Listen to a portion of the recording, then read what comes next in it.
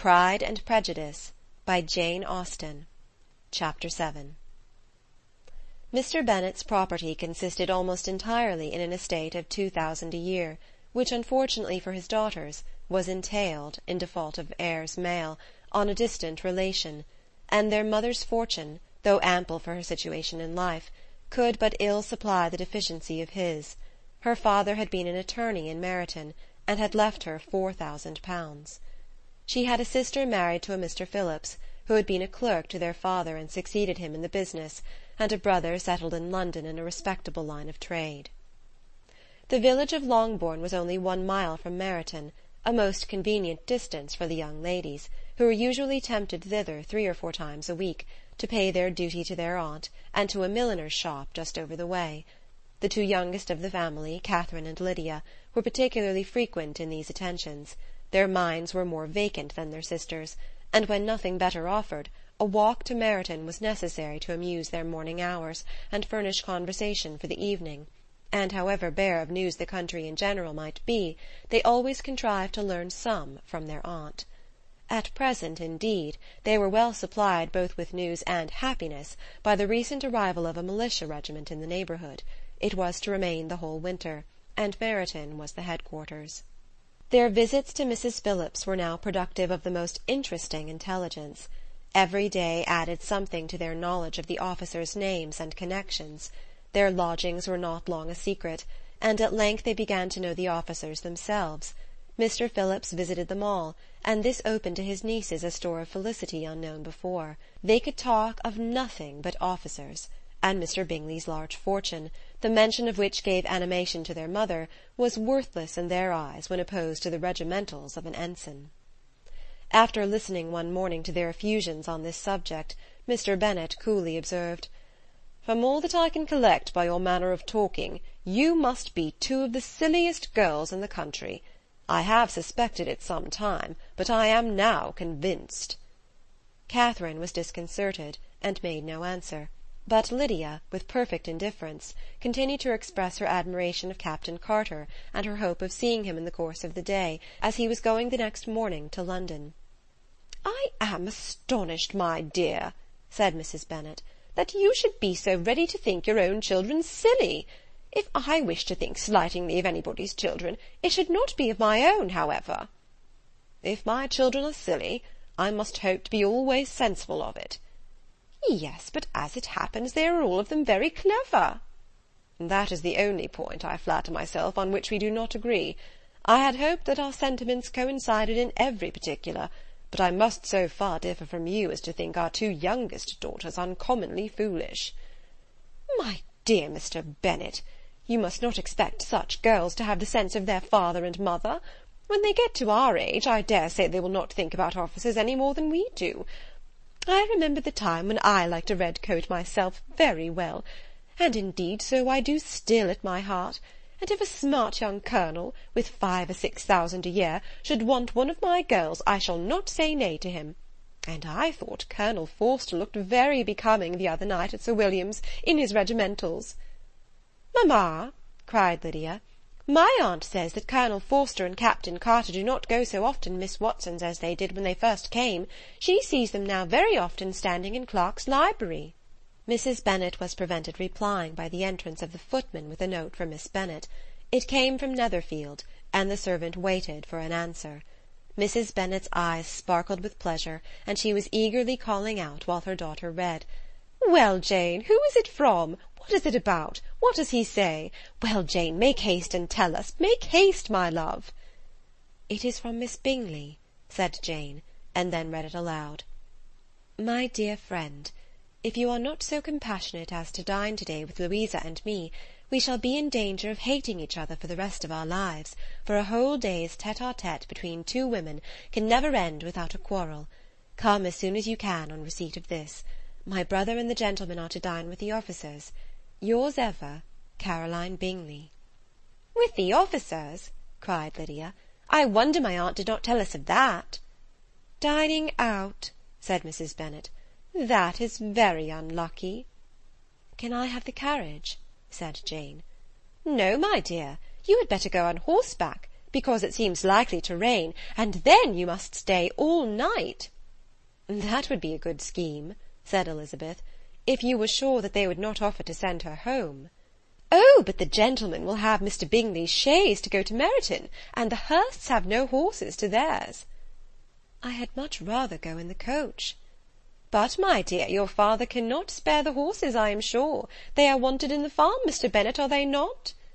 "They are wanted in the farm much oftener than I can get them." "But if you have got them to-day," said Elizabeth, "my mother's purpose will be answered." She did at last extort from her father an acknowledgment that the horses were engaged. Jane was therefore obliged to go on horseback, and her mother attended her to the door with many cheerful prognostics of a bad day. Her hopes were answered. Jane had not been gone long before it rained hard. Her sisters were uneasy for her, but her mother was delighted. The rain continued the whole evening without intermission. Jane certainly could not come back. "This was a lucky idea of mine indeed," said Mrs. Bennet more than once, as if the credit of making it rain were all her own. Till the next morning, however, she was not aware of all the felicity of her contrivance. Breakfast was scarcely over when a servant from Netherfield brought the following note for Elizabeth. "My dearest Lizzie, I find myself very unwell this morning, which I suppose is to be imputed to my getting wet through yesterday. My kind friends will not hear of my returning till I am better. They insist also on my seeing Mr. Jones. Therefore do not be alarmed if you should hear of his having been to see me. And excepting a sore throat and headache, there is not much the matter with me. Yours, etc."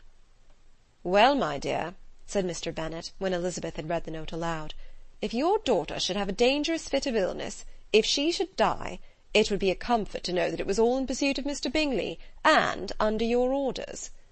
"Oh, I am not afraid of her dying. People do not die of little trifling colds. She will be taken good care of. As long as she stays there, it is all very well. I would go and see her if I could have the carriage." Elizabeth, feeling really anxious, was determined to go to her, though the carriage was not to be had. And as she was no horsewoman, walking was her only alternative. She declared her resolution. "How can you be so silly," cried her mother, "as to think of such a thing in all this dirt? You will not be fit to be seen when you get there." "I shall be very fit to see Jane, which is all I want." "Is this a hint to me, Lizzie," said her father, "to send for the horses?" "No, indeed. I do not wish to avoid the walk. The distance is nothing when one has a motive, only 3 miles. I shall be back by dinner." "I admire the activity of your benevolence," observed Mary, "but every impulse of feeling should be guided by reason, and in my opinion exertion should always be in proportion to what is required." "We will go as far as Meryton with you," said Catherine and Lydia. Elizabeth accepted their company, and the 3 young ladies set off together. "If we make haste," said Lydia as they walked along, "perhaps we may see something of Captain Carter before he goes." In Meryton they parted. The 2 youngest repaired to the lodgings of one of the officers' wives, and Elizabeth continued her walk alone, crossing field after field at a quick pace, jumping over stiles and springing over puddles with impatient activity, and finding herself at last within view of the house, with weary ankles, dirty stockings, and a face glowing with the warmth of exercise. She was shown into the breakfast parlour, where all but Jane were assembled, and where her appearance created a great deal of surprise. That she should have walked 3 miles so early in the day, in such dirty weather, and by herself, was almost incredible to Mrs. Hurst and Miss Bingley, and Elizabeth was convinced that they held her in contempt for it. She was received, however, very politely by them, and in their brother's manners there was something better than politeness, there was good humour and kindness. Mr. Darcy said very little, and Mr. Hurst nothing at all. The former was divided between admiration of the brilliancy which exercise had given to her complexion, and doubt as to the occasion's justifying her coming so far alone. The latter was thinking only of his breakfast. Her inquiries after her sister were not very favourably answered. Miss Bennet had slept ill, and though up, was very feverish, and not well enough to leave her room. Elizabeth was glad to be taken to her immediately, and Jane, who had only been withheld by the fear of giving alarm or inconvenience from expressing in her note how much she longed for such a visit, was delighted at her entrance. She was not equal, however, to much conversation, and when Miss Bingley left them together, could attempt little besides expressions of gratitude for the extraordinary kindness she was treated with. Elizabeth silently attended her. When breakfast was over they were joined by the sisters, and Elizabeth began to like them herself when she saw how much affection and solicitude they showed for Jane. The apothecary came, and having examined his patient, said, as might be supposed, that she had caught a violent cold, and that they must endeavour to get the better of it, advised her to return to bed, and promised her some draughts. The advice was followed readily, for the feverish symptoms increased, and her head ached acutely. Elizabeth did not quit her room for a moment, nor were the other ladies often absent. The gentlemen being out, they had, in fact, nothing to do elsewhere. When the clock struck 3, Elizabeth felt that she must go, and very unwillingly said so. Miss Bingley offered her the carriage, and she only wanted a little pressing to accept it, when Jane testified such concern in parting with her that Miss Bingley was obliged to convert the offer of the chaise to an invitation to remain at Netherfield for the present. Elizabeth most thankfully consented, and a servant was dispatched to Longbourn to acquaint the family with her stay, and bring back a supply of clothes. End of Chapter 7.